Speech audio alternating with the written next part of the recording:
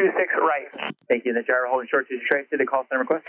250 Papa Delta, left downwind departure Lake Matthews. 250 Papa Delta, runway 26 right, clear for takeoff, lighting 260. Traffic on a 3 mile final assessment. Clear for takeoff 26 right, 0 Papa Delta. Okay, let's go. All right, keep it in the city. You can pull up behind the. Let's start the pre-road. The 7.5 line.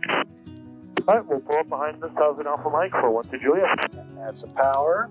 Call it Center 844, continue westbound, contact the South Tower 120.12, 2012. Continue southbound, contact 120.12, limiting 7844. More power. Hold that brake height. Okay. All right, the 4 steps. Thumb off the button. Stick back. Release the brakes. So add some power. Now you're on the pedals to keep us straight. Just 0 Zulu Tuck, stand down and I'll call your base for multiple You're parts. just waiting for the nose. Okay.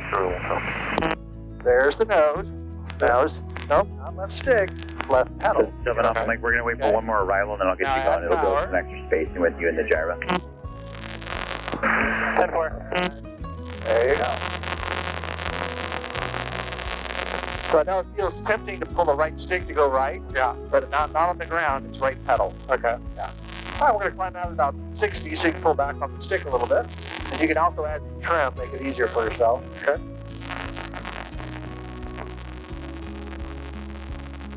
Ooh, we're climbing like a monster. Yeah.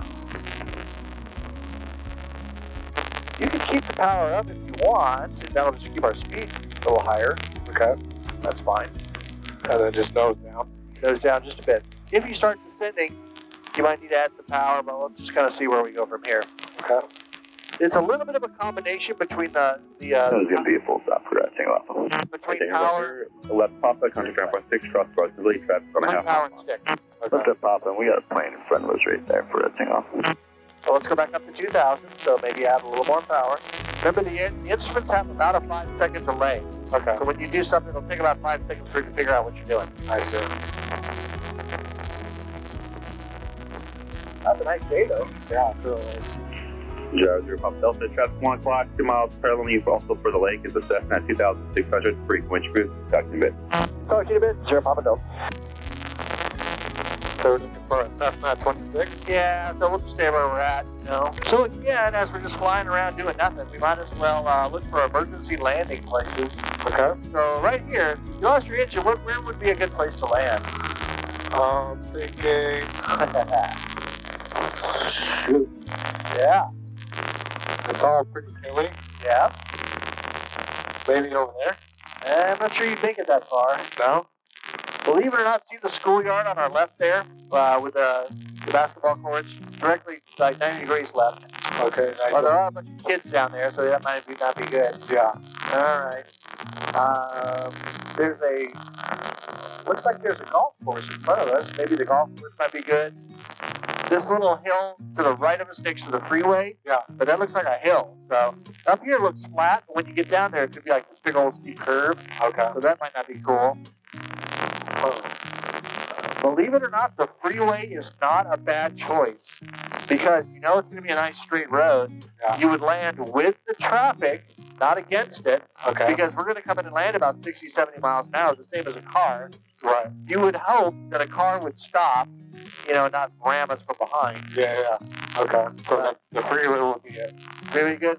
Now we can make it to the golf course, which is right in front of us here. Yeah. Yeah. Golf courses are nice because they're nice, long, flat, you know, fields. You're just going to irritate the golfers, but that's okay. Okay. Down the left is schoolyard, right down there, right up our down below. That's a nice flat grass spot. Okay. You have to dodge a couple trees, and you could essentially like just glide down. Sink it in and don't have to drop it in there. Yeah. Okay. But golf courses are my favorite because they have nice cut greens and all that. You know, you'd probably be safest there. What's the glide? Like how far do we get? 3 to 1. 3 to 1. So it's not much. It's kind of like draw a 45-degree angle down, and that's as far as you're going to go. Oh wow. Yeah. Yeah, if you see something way out in the distance, like, oh, I'll just go over there. Yeah. But no, you won't make it. No. What about parking lots like that Walmart? Parking lots are okay as long as there's not a ton of cars, and then you got to watch out for light poles as well. Yeah.